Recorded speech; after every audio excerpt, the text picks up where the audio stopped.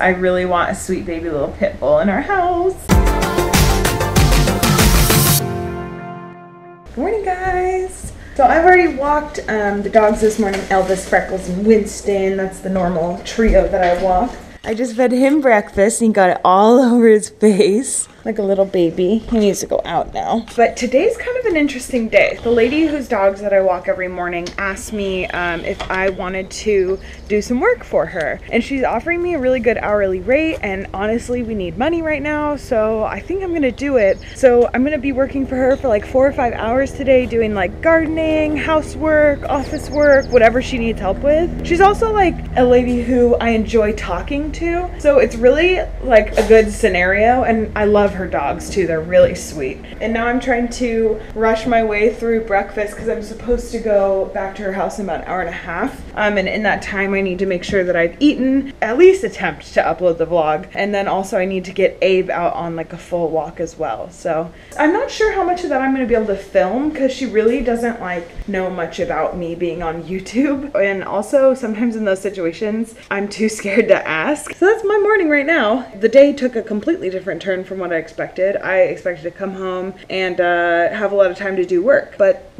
it's fine. Eric is still asleep. I'm not sure what his plan is today. He doesn't even realize yet, obviously because he's asleep, that I am going to be leaving for most of the day. Abe does this like every morning. He loves the sun. What are you doing, buddy? What you got in your mouth? Currently shoving food in my face. I'm trying to leave here on time. Alrighty, time to head out. I know I'm really not a baseball cap kind of person.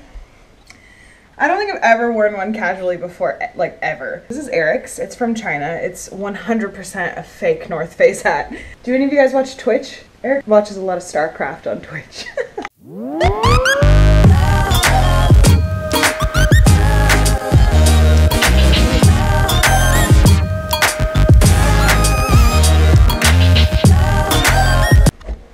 Oh my god, I'm so tired, you guys. It was really hard work for like 5 solid hours. I was like scrubbing floors like on my knees, and I was like up in the ceiling like vacuuming the cobwebs from the corners. And not that her house was like crazy dirty or anything, but we were doing like deep cleaning, so it was very exhausting. I think I'm going to maybe have a drink. I'm gonna sit maybe outside, just relax for a little bit. Abe is very happy. I don't think he likes the camera much, do you? You don't like cameras in your face? Well, get used to it. Check out my ring tan line. It's gonna get worse too. I have a giant bowl of watermelon here, and Eric and I were just laughing because one time we found this guy on the internet who claimed to have eaten an 11-pound watermelon in one sitting. This is half of an 11-pound watermelon. He ate 2 bowls this size in one sitting. Like, I'm holding this bowl right now. I'm not gonna eat the whole thing. I am actually making myself part 1 of dinner because I definitely burned a lot of calories today. So I have spinach, I have some slivered almonds, and then my favorite dressing, which is the sweet onion and bacon vinaigrette from Trader Joe's. I love Trader Joe's. And then I'm gonna put just a couple pieces of goat cheese on it, which is a little naughty, but whatever. And then some turkey. For dinner, we have some leftover tri-tip, and we're actually just gonna microwave it and then put it on a bun. I don't know, maybe mayonnaise on the bun? I should probably not pay attention to it today, but the app said again that I have too much fat in my diet. So that's why I say like goat cheese is kind of a guilty pleasure. Putting mayonnaise on something is definitely a guilty pleasure. Maybe I'll have mustard. I don't know. We did get this cool hot sauce that I could try. We got this hot sauce from the Hayward Farmers Market. It's a ghost pepper, fire roasted jalapeno and serrano like hot sauce. I don't know. It's from Hayward. Today and yesterday have been days where I just kind of like eat whatever I gravitate towards, and I'm logging all my food, and I've definitely stayed within my calorie limits. And really when you're trying to like lose weight, that's the most important. It's about calories in, calories out. I know that. But for my well-being, and so that I feel energetic and feel healthy, I know that I need to be eating like a good ratio of foods. I definitely need to like rearrange my diet, and I'll take you guys along for that adventure. Yeah, I'm just trying to make a lifestyle change. This is not a diet, this is a lifestyle change. So the results will be slow, but it'll definitely be like integrated into my life more permanently than if I were to do some crazy diet. After that long rant, basically I'm having a tri-tip sandwich and a salad for dinner, and it sounds delicious. I'm gonna eat that, and then Eric and I are gonna watch House of Cards. So it's actually the next day, but I wanted to share something with you guys that I discussed yesterday with the woman whose house I was cleaning because I thought you guys would find it interesting. So I was scrolling Facebook recently, and I saw that the Sacramento Animal Shelter was offering free adoptions. And right now is definitely not the time to get another dog, but Eric and I want another dog in the future, primarily for Abe because he gets really lonely by himself. And I've heard from people who went from 1 dog to 2 dogs say that it was actually really, really good for the 1 dog they had before. So Eric and I have been talking about getting a second dog for a long time. It's not going to happen this month, but I ended up on the shelter website looking at dogs. You should never do that unless you're ready to adopt.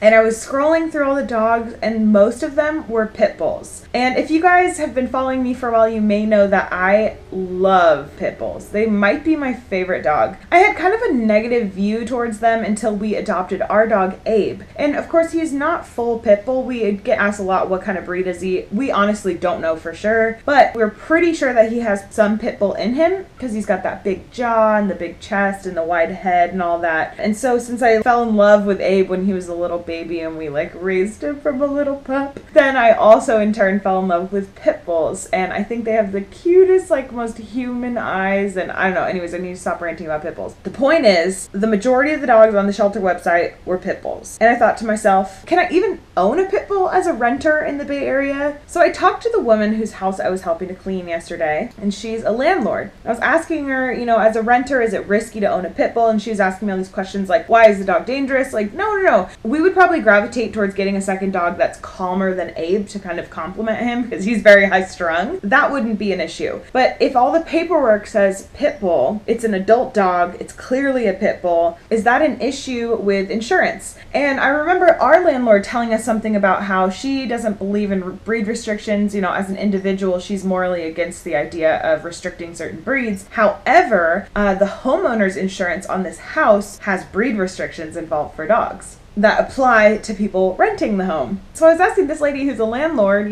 is there any way around this? Is this typical? Do most people have insurance like this? Is it really, really difficult as a renter to have a house with a pit bull? If a lot of insurance policies include breed restrictions on anyone renting your home, then yeah, it is an issue. So the solution to that problem, and I'm not suggesting that everyone just goes out and do this, but the only solution to that problem is to register your pit bull as a therapy dog, an emotional support dog, some kind of assistive dog. And that way the breed restrictions don't apply because the fact that the dog is an assistive dog overrides the breed restriction. Crazy. So I just wanted to kind of share that information with you guys because I'm just really interested in why the majority of dogs in shelters, especially around the Bay Area, are pit bulls and why more people aren't, adopting pit bulls. Obviously, a lot of people do adopt pit bulls, but in the Bay Area, owning a home is a lofty goal. Seeing a $1 million price tag on a house is very typical. So young couples like Eric and I dream of owning a home, but we have no idea when it's going to happen because the housing market is just insane.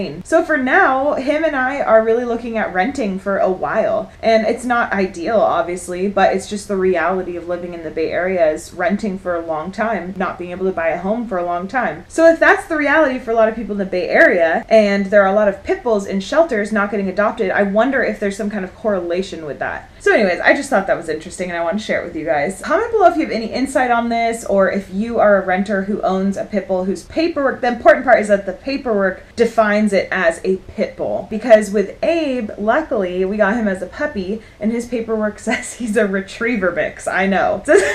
One piece of paper says retriever mix and one piece of paper says shepherd mix. And I'm not sure which paper they go off of. It might be your rabies certificate. And if that's the case, then when you bring in a puppy or any other dog, if the vet asks you what kind of dog is it and you either convince them it is that kind of dog, or if they are nice enough to put that breed of dog down in the paperwork, I guess that would become the breed that your dog is legally, is whatever's on the rabies certificate. So maybe that's another way around it. You could put terrier mix. I don't know. Let me know if you guys have any insight on this. I really want a sweet baby little pit bull in our house. We're not getting a puppy, so don't expect a puppy. We realize how much work a puppy is because we did it once already, and we do not have the time or energy or motivation to do it again at the moment. Basically, I don't want another puppy until we have like older kids that can help us with it, because puppies are like having a newborn, but I do not need a newborn in my life right now. Anyways, tomorrow is going to be a very unique vlog. I don't think you guys will see this coming. Maybe if you follow me on Snapchat, put a comment down below if you think you know what tomorrow's vlog is going to be about. And thank you for watching this one. Also, be sure to like this video if you're excited to have daily vlogs back. Okay, bye!